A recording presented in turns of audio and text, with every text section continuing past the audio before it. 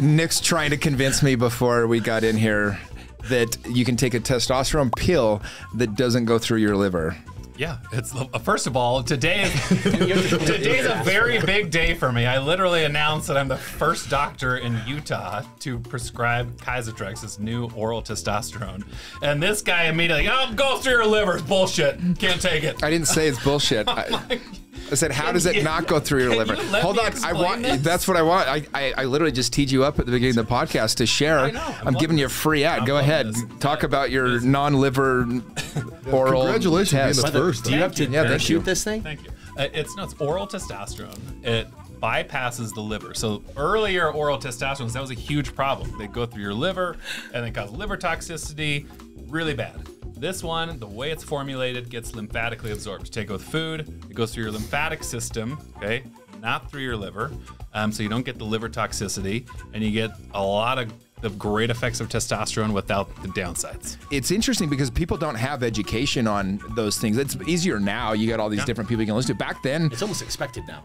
It's like if you're over 30 and you're not on some sort of TRT, it's sort of like, yeah, pretty much everybody's on test at this point in the ball game. You should be, right. Like, well, it's the first thing I tell guys when they come in the program. It's like, if you have low energy or you just don't feel good, you need to get your test checked. Well, people think that, like, the biggest guys come in all the time and they're like, I want better erection, I want more energy. But the real, and those are great, don't get me wrong. Those are great. Absolutely great. Amazing. The biggest benefit, though, with testosterone is maintaining your muscle mass. The #1 predictor for you living a long life is your muscle mass. Not to mention, and so it's gonna help you live longer. Well, that's the problem with the weight loss drugs right now too, though, right? Those Ozempic and all that stuff, it actually takes away your muscle mass. Is that correct? Oh, by the way, I loved your video you did on it. Thank you. You need to do more videos like that. I do. I've been like screaming about these drugs from the start, and it's like, finally people are like, oh, hey, we should listen to this guy. I still have a question about the fact that you can take a pill and bypass the liver. Yes. All right, let's get into that because that's.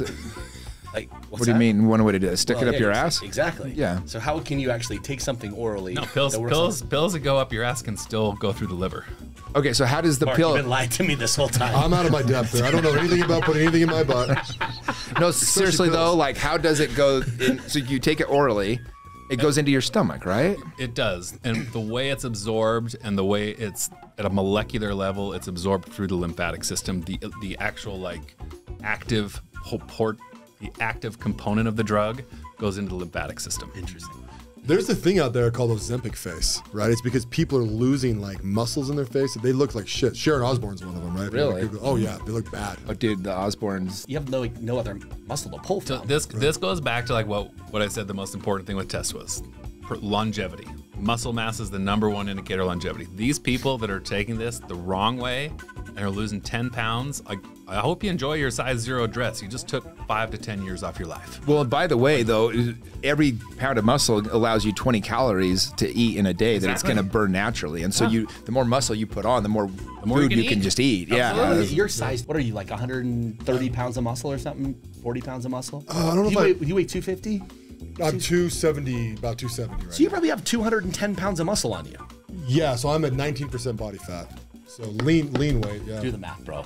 Come on, Doc. I was like right on the money. It's pretty damn close. That's pretty close, yeah. Holy shit. Why are you trying to make us do math on the podcast? Here's the crazy thing. When you ask these guys questions, they see the difference. I knew I was unhealthy. I knew I was horrible. Like, I hated myself. And I lost the weight, and it didn't, like, there were things I was like, oh yeah, like, it's better. But I've had to actually really train myself to be happy with where I'm at, and celebrate that. Like, it's awesome, but I still have body dysmorphia issues where I'm like, I don't like it. So for you, Nick, what was it that got you? I mean, you said you knew you were unhealthy, so what finally clicked? For me, I had to get to a place of like really rock bottom to decide some changes had to be made. That weren't just like weight related; they were like lifestyle adding to how you're feeling. Yeah. So like 75 Hard was such a huge push for me, not because of the weight loss and the exercise and everything. 75 Hard for me was like the first time in my life I had kept promises to myself every single day, and that's what really compounded. Like when you're making like 8 little promises to yourself every single day, no matter what, that builds up just pride and self-love and the weight loss. And confidence. I mean, that's confidence is knowing that you keep promises to yourself. That's all it is. It's like, I do what I say I'm going to do.